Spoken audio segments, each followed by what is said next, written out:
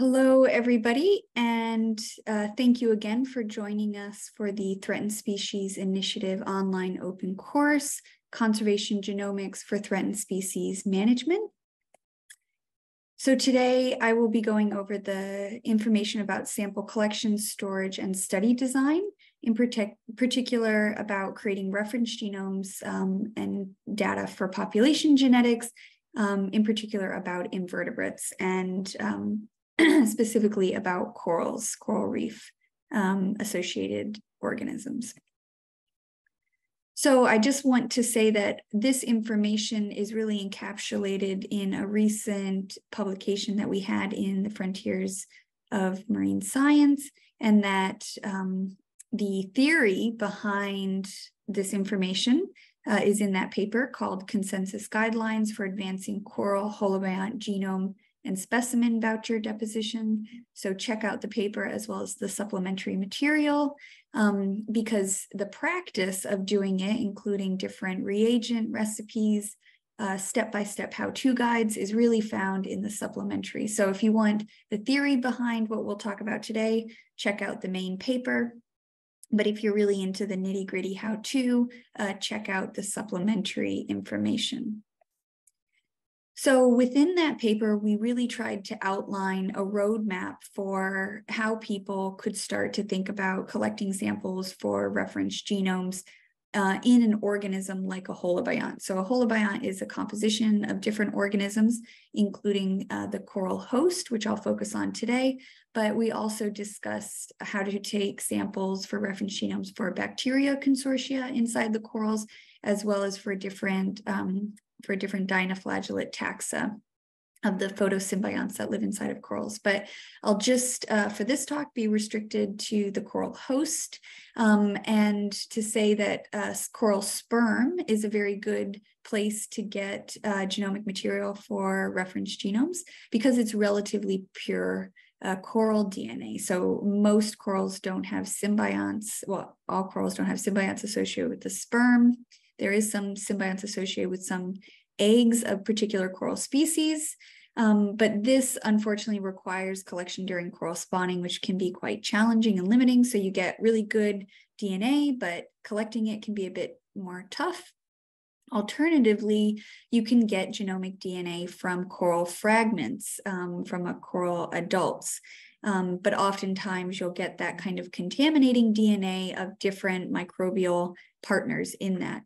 And so we have protocols for both methods, and we also go through what you can get from that genomic DNA, as well as what you need to get in terms of metadata associated with each of these processes. So please take a look at the manuscript for more detail.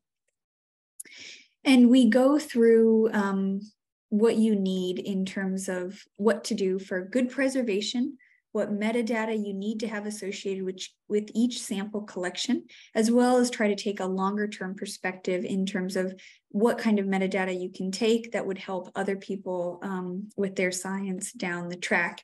And we do recognize that it is hard to get some of the metadata. It is hard to potentially have facilities that you can perform coral spawning in. So we really tried to break it down in terms of the minimum information needed, but the ideal metadata associated with each sample in order to really avoid some of the pitfalls that we've seen with previous constructions of coral genomes in the past. So take a look at table 1 in order to see what's the minimum, but also what is the gold standard in terms of the data that should go in conjunction with that genomic sample. So, excuse me. Oftentimes you need to go into the field to collect your sample. So what do you need to think about even before you lay eyes on your sample organism? Well, number 1, you need to make sure you have all the permits and permission associated with your country or region of location. And that can be quite specific per location. So really make sure that you've looked into the regulatory framework about doing sample collections, especially if your species is on the IUCN Red List of Threatened Species. They have special considerations. and that you really need to have taxonomic information, type-specific taxonomic information known before you collect your reference genome individual.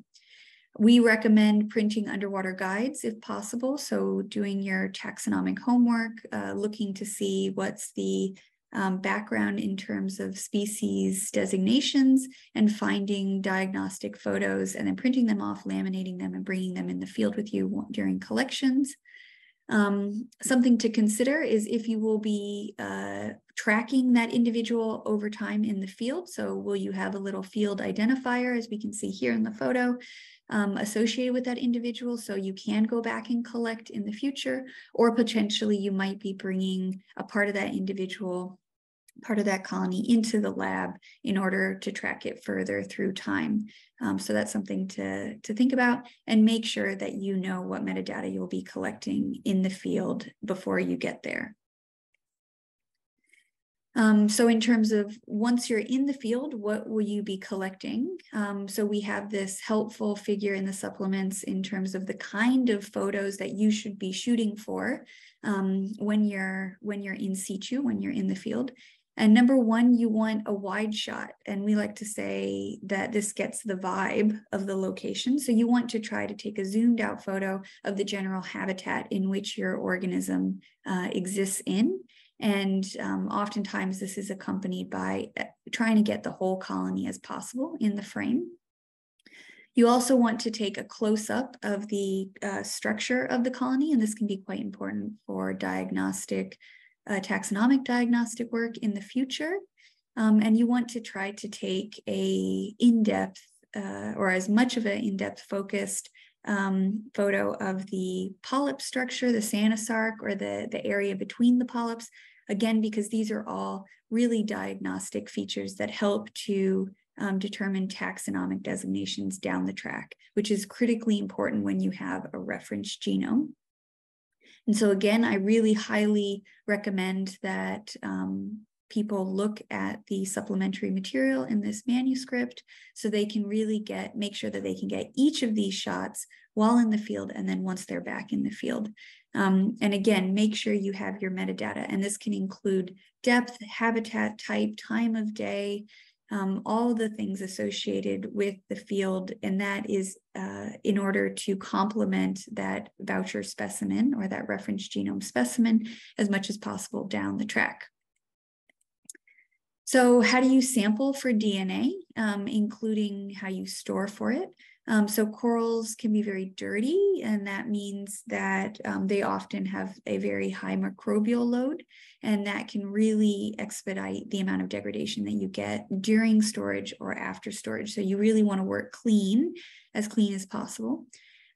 We found that the best scenario for reference genome creation is snap freezing in liquid nitrogen, and that really preserves the genomic material immediately, but oftentimes this can't be done in particular field stations. Maybe you're on a boat, or maybe the actual transport of those samples becomes problematic, and you're not able to keep it cold enough during storage. So although that is the best possible storage method for genomic material for reference genomes, sometimes the logistics make it impossible.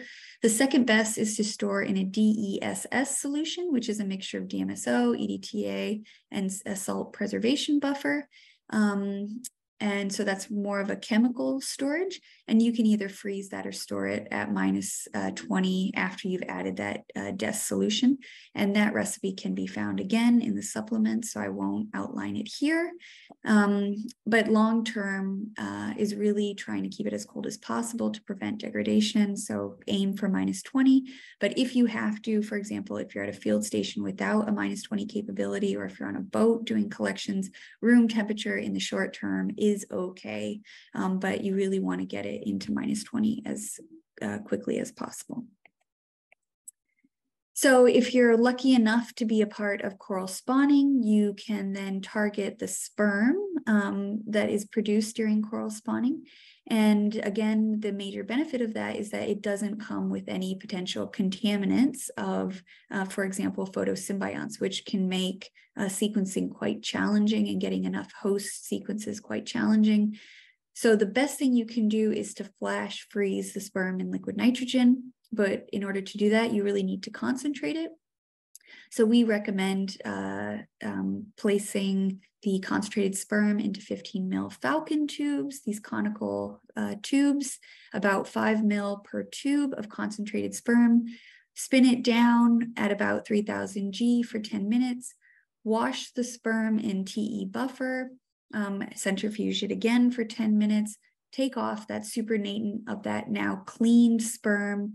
Scoop it out with a spatula, put it in a cryo vial, and then freeze it in liquid nitrogen and store it at -80.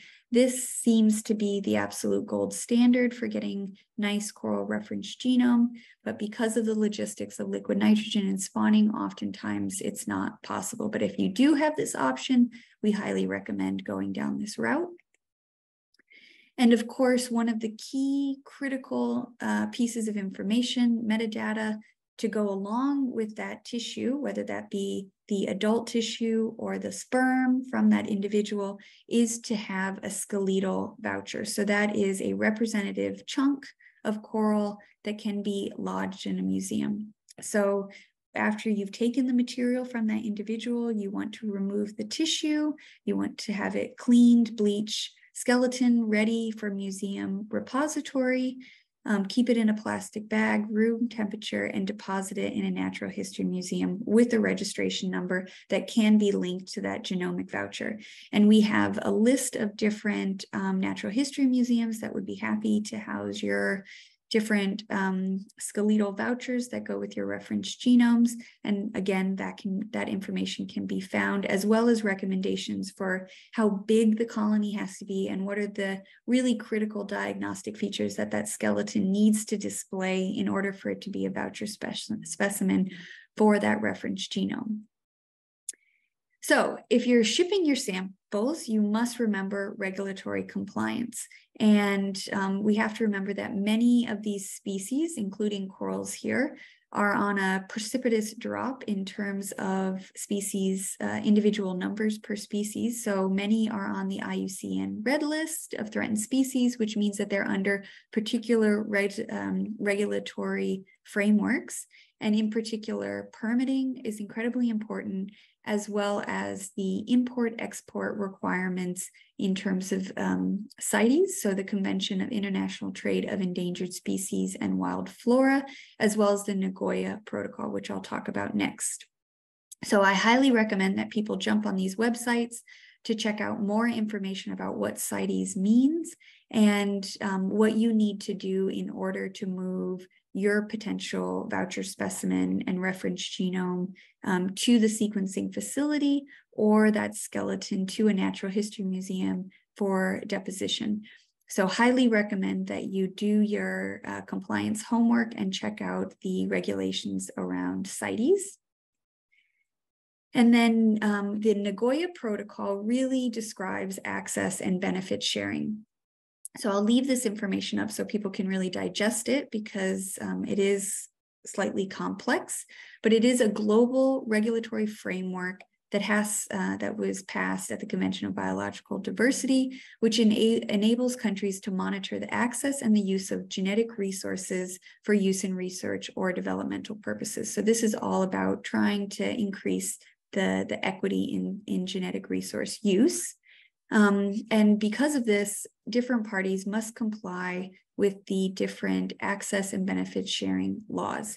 And these are quite specific, and different countries have signed up or in the process of signing up to Nagoya. So I really recommend that each researcher familiarizes themselves not only with the general Nagoya framework, but also what are the specific regulatory frameworks for your country, where your organisms are coming from.